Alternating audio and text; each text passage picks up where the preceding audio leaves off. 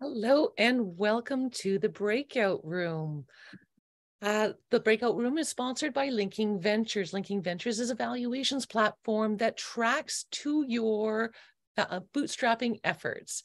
Welcome to another episode of the Breakout Room, where we attempt to redefine what universal truly means. Hi, my name is Cindy Guion, and I am the founder and CEO of LinkingVentures, and I've navigated the startup ecosystem for decades. I started my first company when in high school, sculpting ice cream, frozen euphoria, freeze the experience, and designed my first database actually under the guidance of my mom, who was a database guru for Auto Trader magazine way back when. So I've got these wonderful group of skills that combine the creative side with the technical side. I've navigated a number of startups in technology, usually from anything from ed tech to creative tech to design tech to fintech to clean tech, a little bit of everything. Now, what we're trying to explore in the breakout room is redefining universal. So universal right now really kind of takes one type of person and wraps all of the research and wraps all of the design and governance around one person. So when we talk about, and I like to use this as an analogy because it really hits home very quickly. We talk about, I was a ski patroller volunteer ski patroller for a number of years with the Canadian ski patrol system. And I also taught it. And we taught that the universal signs and symptoms of a heart attack were the crushing sensation in the chest and the radiation of pain up and down the left arm. That does not apply to women. We know this because the research that has been done shows that heart attacks in women actually happen at the microvascular level. So what does that mean for the technology? It means that the cardio technology that is meant to capture heart attacks is unable to detect heart attacks or has a tough time detecting heart attacks in women. This needs to change. The research is either being done and then thrown away or not done at all. Another example would be in design, from a design aspect, would be cars and seatbelts. And for women out there, next time you get into your car, find out where it sits, that seatbelt sits on your neck. Does it feel like it's cutting off a little bit? And then on your pelvis, the seatbelt is actually designed to hold your pelvis in place in the seat. Because women's pelvises are structured very differently, even down to the coccyx curves in, the whole pelvic system is different. So therefore, with the seatbelt, as opposed to sitting on the bone of the pelvis, which is what it was designed to do, it slips over top of the pelvis. So even with a survivable accident in a car, women are more likely to have life-altering accidents or life-altering consequences, or even death. All of that to be said, it's not about defining a universal system. My daughter brought me, when she was in grade 3, she brought me this wonderful picture that really helped to explain to me what the difference between equality and equity was. And it was an amazing picture. And she was so excited about having learned what the difference between equality and equity was. And it was these 3 boxes and a fence. And on the other side of the fence was a game. And the man was able to stand up on the box and see perfectly over top of the fence. The woman was able to stand up on the box, but was unable to see over the fence. And the person with the wheelchair was unable to even get up on the box. So it's not about equality. It's about equitability. So it's not about giving underrepresented people a seat at the table. It's about redesigning that table and ergonomically creating a chair that is universal, that fits to a number of different people, or designing different chairs. So what do you need to be able to recreate that? So that's what I mean about redefining universal. And now let's take a step back and figure out, well, who's responsible for it? Or better yet, who is the most interested in something like this? Who can be, how can we bring this about? What can we do to create an evolutionary milestone in how we redefine universal? I like to kind of use this as a little bit of a story. If we try to affect change from a government level, well, if we do get through the right channels and we do get the ear, it happens too slowly really to affect change. If we try to affect change from the corporate level,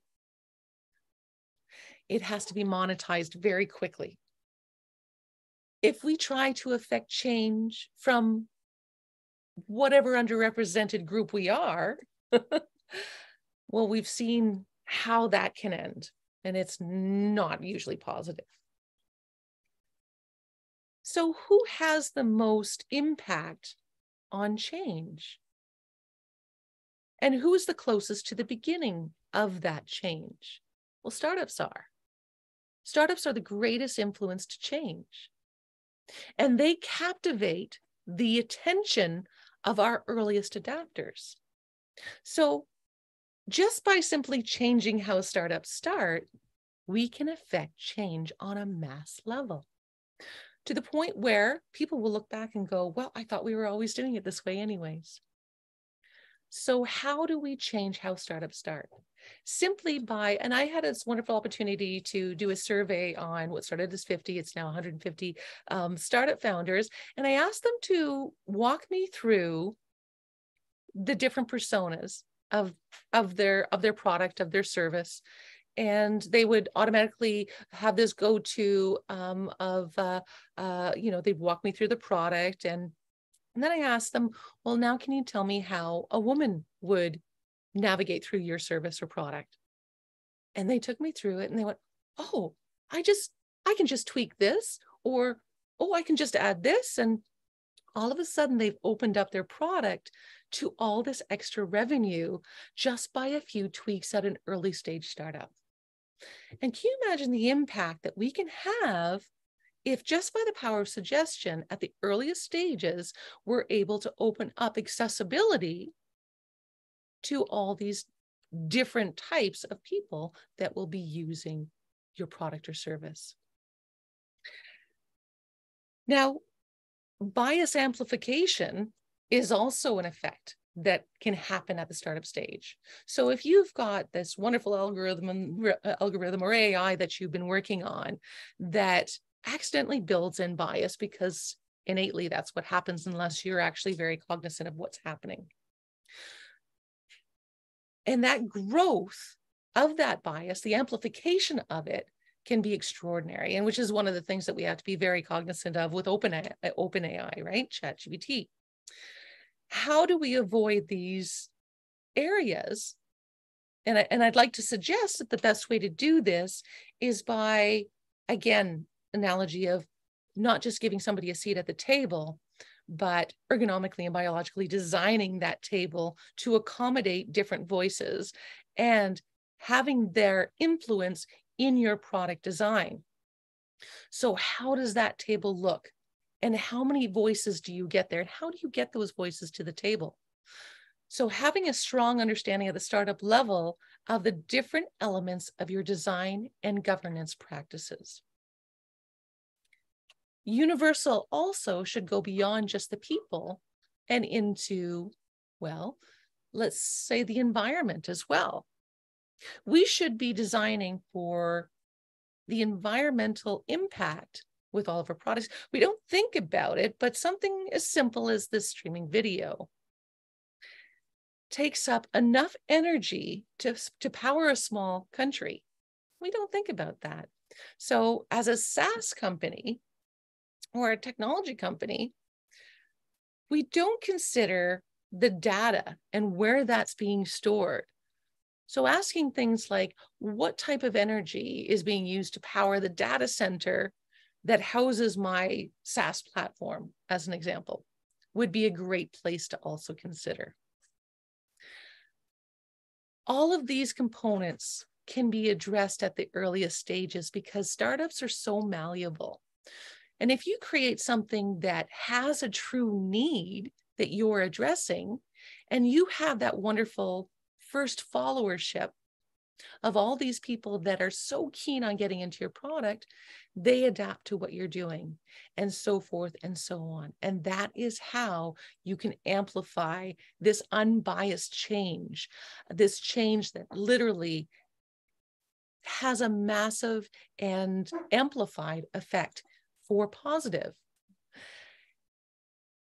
I want to encourage you all to take a look at, as a founder, how you're addressing your unbiased actions and how you're building in accessibility into your design. Please reach out to me. I have a process that I can help to help you guys think differently, and from a governance standpoint, how to. I'd love for somebody to reach out to me to give me an idea on how to find people that have these different voices to sit on a board or an advisory board, because that's where we really need to start playing this, how we start to build this movement on creating change, on changing how startups start. Everything that we do at the startup level has the power to have an impact just because of the voices of the people that come on board at the very early stages. My primary area of study is in first followership, specifically in startups. And I often bring in it was actually triggered, the whole area of first followership was actually triggered by a video in my master's program that we were told to watch by Derek Sievers. And it had this one lone dancer, and I would encourage you to find it, but it's Derek Sievers and first follower. And it had this one lone dancer in a Woodstock type field, probably at a music concert of some sort. And he was just dancing, obviously inebriated, but having the time of his life. And he looked the fool until a stranger jumped out of the audience and started dancing along with him. So it validated the idea. And this is what we have in that startup community, right? You have that amazing idea, you're solving that amazing need, and someone jumps out of the crowd and follows you, that crazy person, that founder, and validates your idea. Now you've got somebody who says, yeah, no, this is cool. And I've actually likened that that first follower to somebody like Steve Jobs, right? So Steve Wozniak would be that fool dancing off in the field with his brilliant idea and his crazy idea, and then that first follower comes along and amplifies this amazing idea, and then all of a sudden you get this ring around that first follower.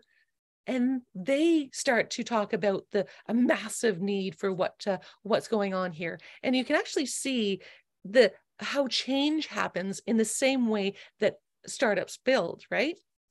And then you have those investors that come on in, or that non-diluted grant that you're able to get. And all of these validating components are adding through this followership sequence, right? And this is how you build a movement, and this is how you drive change, right? So moving with that first followership and that followership sequence, this is how we affect change. This is how we move. Now, startups are dynamic, and we like to talk about failing upwards. And I recently heard a quote on one of my favorite podcasts, which is The Full Ratchet with Nick Moran. And I'll have to leave in the show notes the investor who had said this, but he's referencing another investor, sorry. And it was about making mistakes and how we learn to make mistakes. And I really had to unpack this, because it was a very different way of looking at mistakes. And we always talk about failing upwards, but this gentleman had said, if you keep learning from your mistakes, you'll never invest in any companies at all. Now, what does that mean in terms of startups and mistakes and failing upwards and change? Well, it means that you have to allow yourself the ability to learn from your mistakes in a way that allows you to pivot slightly to create variances, unless you fail fast, which is good, right? But what do you learn from that? So don't unpack everything too much, because you'll lose your momentum. What are the little modifications you can create for all of you developers or tech types out there, understanding that that agile type of methodology where you're constantly deploying something while you've got something alive and out there? So how do you keep on moving forward without fully grasping, I've made a mistake and failing downwards? How do you fail upwards? It's about learning from the components of your mistake, but still being curious enough to keep moving forward with your idea and just adapting to what your traction is giving back to you. Because if you're not getting any traction at all, fail fast. If you are getting some traction, learn from the little mistakes, learn from them. One of my new favorite books is The Mom Test, which I would encourage anybody to grab onto. But it's about learning how to ask the right questions so that you're able to move on. I am so excited about all of the aspects of first followership and how it can actually harness that startup creativity, that startup think different, that startup innovation, and how it can change everything we do.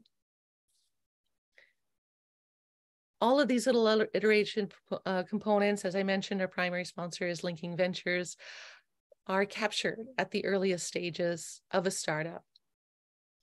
Valuation shouldn't be a one-time, here's what we're doing offering to an investor when you desperately need money. It should be a living, breathing reflection of what you're doing and what you're learning and how you're making mistakes and pivoting and everything that goes along with the discovery and the excitement of being a founder. And this is what the LinkingVentures platform does. So in conclusion, I'd like to welcome you all to another episode of the Breakout Room. In future, we will have guests and explore how to unpack and how to redefine universal to mean something much more inclusive, but much more creative, looking at it from different tables. Again, about giving a seat at the table that has been ergonomically designed for each of the different personas that can sit around it. At the end of all these things, I like to talk about how when I was a young child, I lived very close to my my school. So on the way home, I was running after my friend, Hilda, and I got up super close and realized it wasn't her. So I just kept running around the corner, yelling her name. So for all of you founders that feel a little bit lost, don't worry about the little mistakes you're making. Just keep running and waving. It will catch up to you again. Thank you and have an absolutely amazing day.